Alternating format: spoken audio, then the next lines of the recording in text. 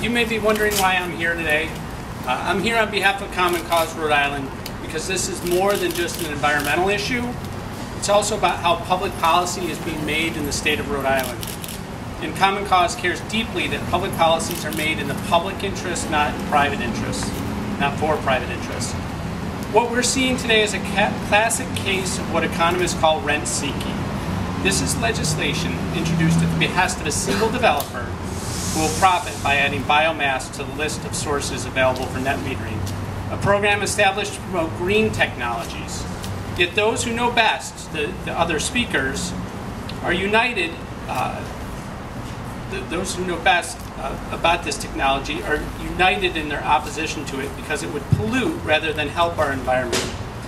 Our legislature is being asked to weigh the public interests against economic interests of a single developer. And it's not the first time we've seen this same developer come hat in hand to our legislature looking to do their bidding. In 2016, the same developer tried to subvert the legislative process through a midnight amendment to the state budget that received zero vetting.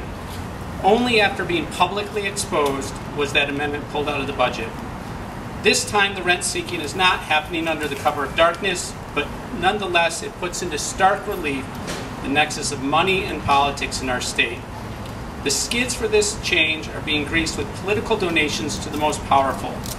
So in recent years we've seen $60,000 flow from the employees of the developer into the campaign coffers of the Political Action Committee and the political accounts of the most powerful politicians in Rhode Island. That doesn't count the money coming from the relatives. Our campaign finance is stacked in favor of those who will personally profit from this, from the actions of the legislature, versus the public that must live with the consequences. So we need the public to know that legislators face a choice in this situation, the public interest or the private interest of their donors. Thank you very much.